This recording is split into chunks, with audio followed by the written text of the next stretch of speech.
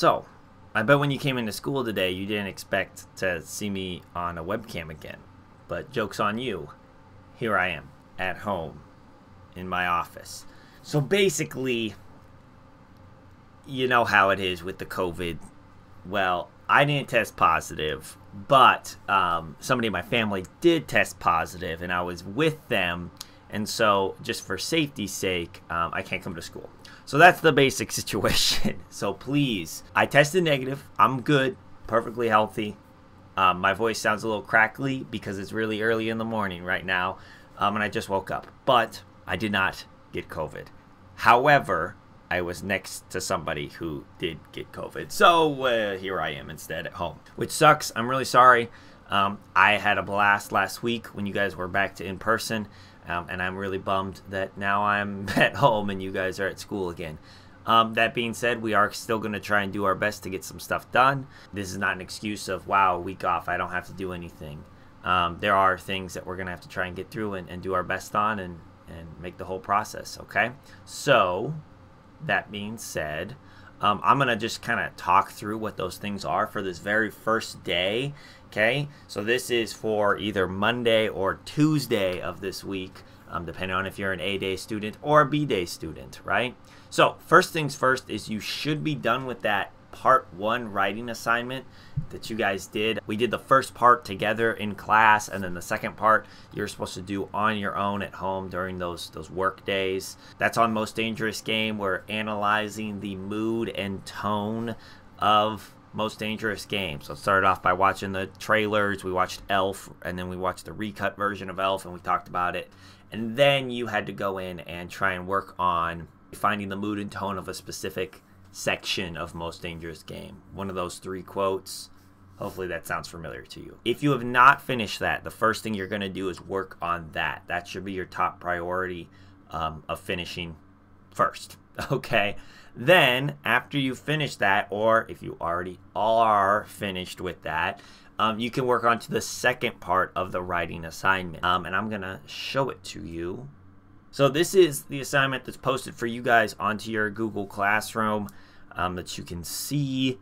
And yeah, it's relatively straightforward, but I wanted to just make this video talking through it to make sure you guys kind of knew the gist of things, and to try and, you know, help you guys out a little bit, even though I can't be there in person. So in no less than 12 sentences, which means you have to write more than 12 sentences, right? Or exactly 12 sentences if you're really, you know, trying to cut corners here. And that is a requirement. If you don't get to 12 sentences, then you're going to get marked off for it, okay?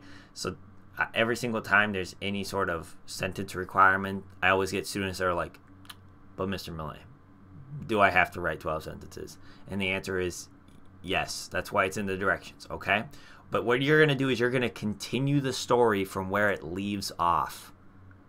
So you're thinking of the ending of Most Dangerous Game. Quick reminder, right? The ending of Most Dangerous Game is Rainsford is hiding in General Zaroff's bedroom. And there's this kind of like vague ending of like who actually wins, but the answer is Rainsford, right? Rainsford kills General Zaroff, but we don't know what happens to him after that. What does Rainsford do? Does he stay on the island? Does he go home? How does he go home? There's a couple people that are still locked in the basement that Zaroff was planning on hunting. Ivan's dead, but there's still a pack of dogs out there, I'm pretty sure, right? There's all these sort of like loose ends about what happens to Rainsford. If Rainsford went through that experience, he probably would have a little bit of trauma to deal with, right? Of being hunted to death. Also, he's a hunter, like he's a professional hunter. This might give him a different mindset about hunting from here on out. You get to be creative with where you think the story is going to go from there, okay? And that's what you're doing. It's a borderline creative right, but it has to be based around the story. So that's where I'm going to talk about now, right? This means you must maintain the mood already established, or if you choose to change the mood, it must be made clear through your word choice, events, and imagery. So if you need assistance, there is a bank of possible moods to choose from. As always, since this is a written assignment, spelling, grammar, and punctuation matter. When deciding on your new ending or your new continuation of the story, you don't have to finish it all in 12 sentences. But you could consider some options like what happens to Rainsford? Where does he end up? Is he alive? Is he still on the island? What happens to the general? Okay, like you could say, oh, he's not actually dead. Oh, I don't know. And again, we want details here. You have to be specific with what happens, and you can be creative. Here's a mood bank. These are like, again, not every single mood is reflected here, but this is a good amount of different moods that you potentially could choose from to use. Mysterious, ominous, calm, lighthearted, hopeful, angry, terrified, tense, lonely, cheerful, reflective, gloomy, humorous, melancholy, judgmental, whimsical, romantic, anxious. So those are just some that you could potentially use to continue your story with. So that's what it means, is like your story that you write does not have to be all dark and ominous and foreboding like Most Dangerous Game, right? Because that's a story about being murdered, basically, for fun. So you can change the mood if you want to, as long as you make it clear in your writing, with the events that are happening, with the way the characters are talking, you know, all those different things. Okay, so you're going to start off by identifying what the mood is up here at the top, and then below it, that's where you're going to write your new ending that is 12 sentences long.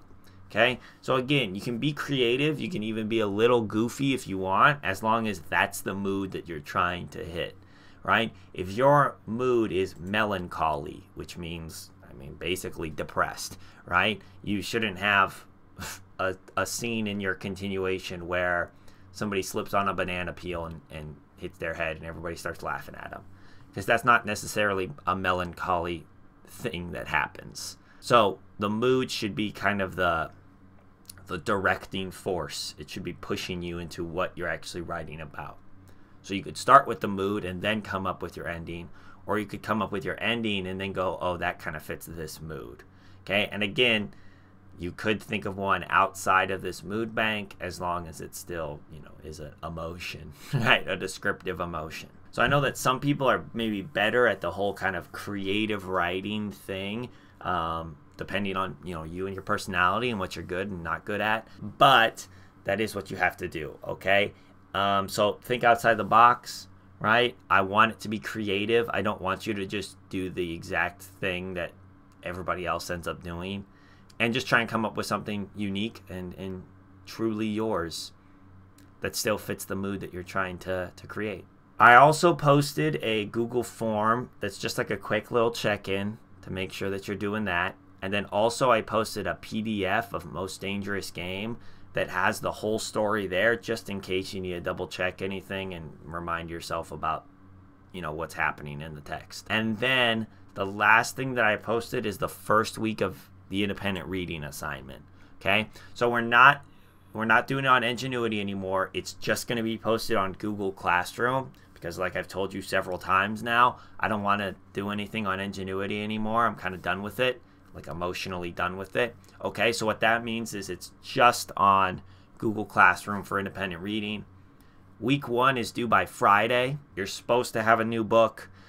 I would have checked those books today, but I'm not there to check it. So I'll check them in the future, but for right now, there's the new assignment. You need to get a new book, whether that's going to the library, borrowing a book from me, borrowing a book from a friend, whatever the case is. You got to get one and start reading it so you can do the assignment by Friday. Okay. And that's it.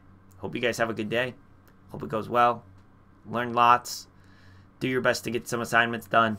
And you can always email me. I will be checking my email periodically. If you have questions or need help on something that my sub can't help you with because they don't know, you can email me, and I will do my best to help you, because I will be hanging out. Quarantined. Woo! Goodbye now.